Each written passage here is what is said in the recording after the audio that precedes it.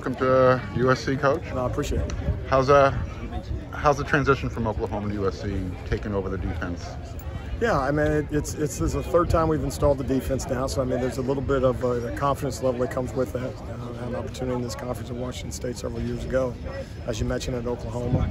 So there's some obviously similarities in any time you take over. Day one of spring ball, this is year 20 for me. Has a tendency to look like spring ball, whether you've been doing it a long time and guys been running the same calls for a while, or if it's the first time around.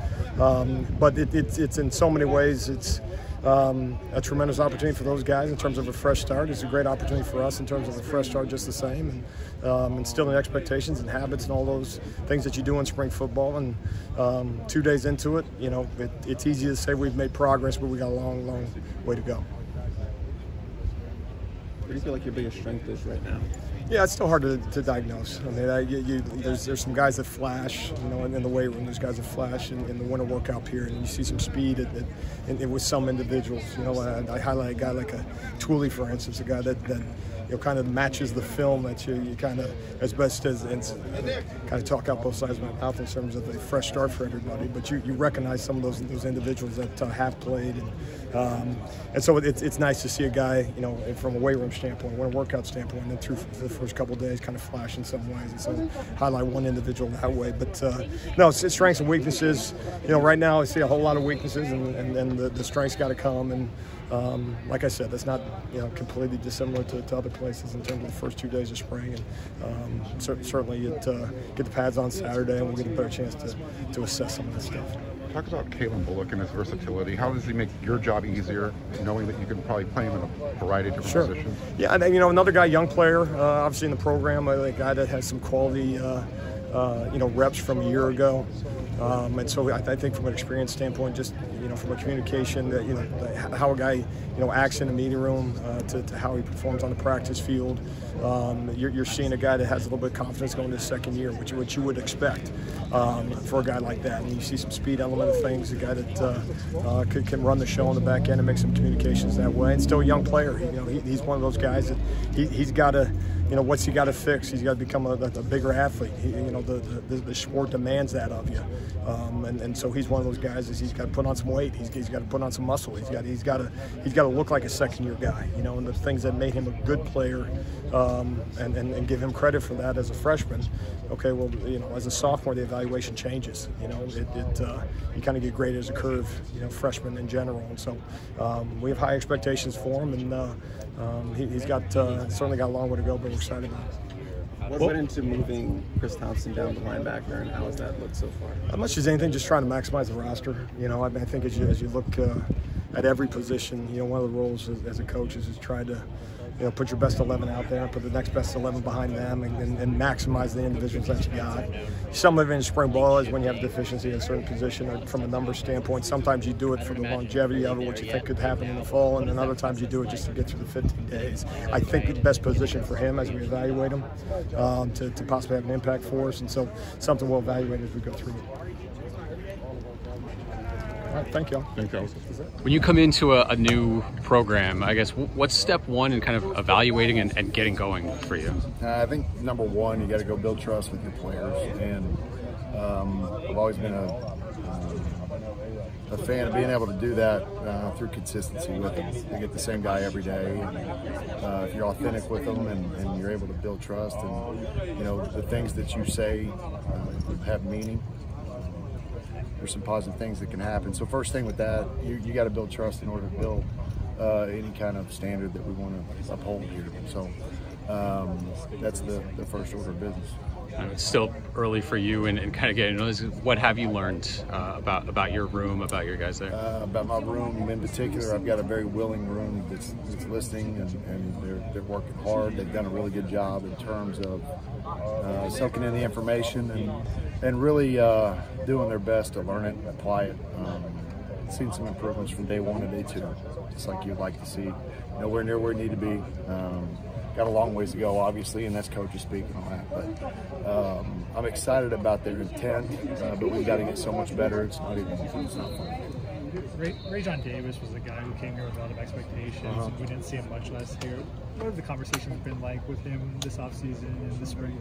To be very honest with you, it's, did you envision your career going like this after 1 year?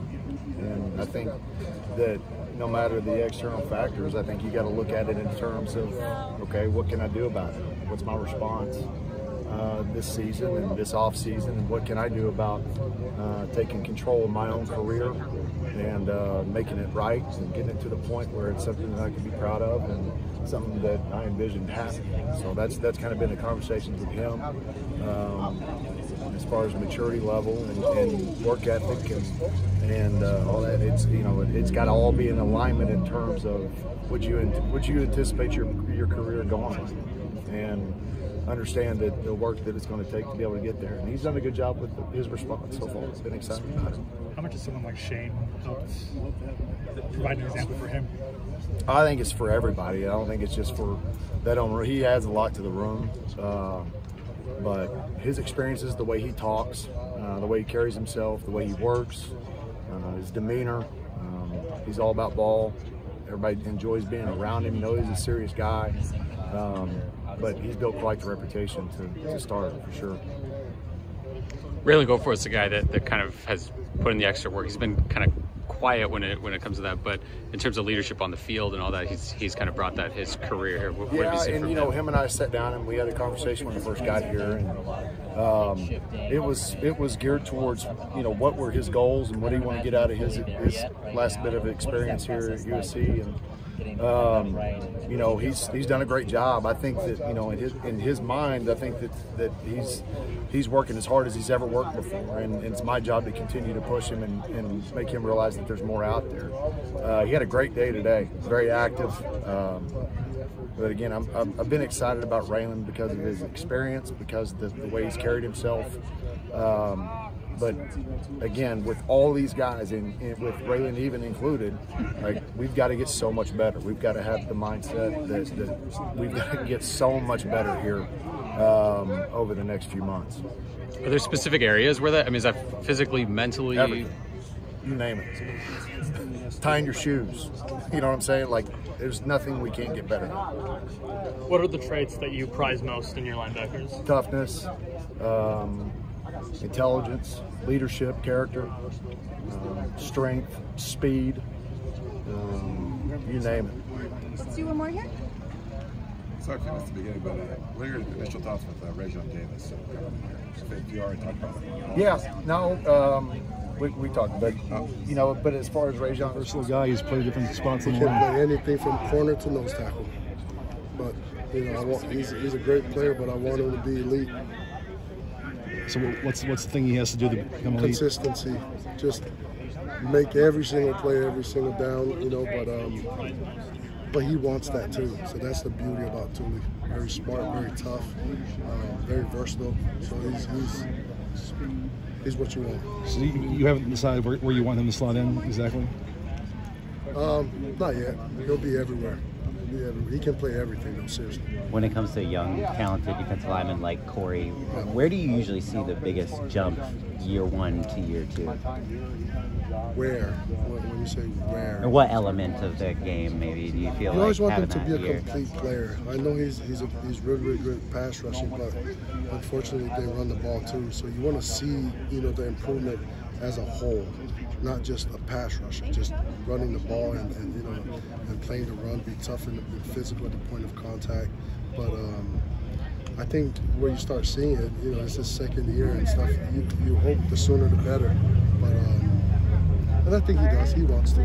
So we're excited for him. When you look at the strengths of your front last year at Michigan, what are some of the things that you'd like to bring over? The mentality. They were competitive. They were aggressive, intelligent. The mentality.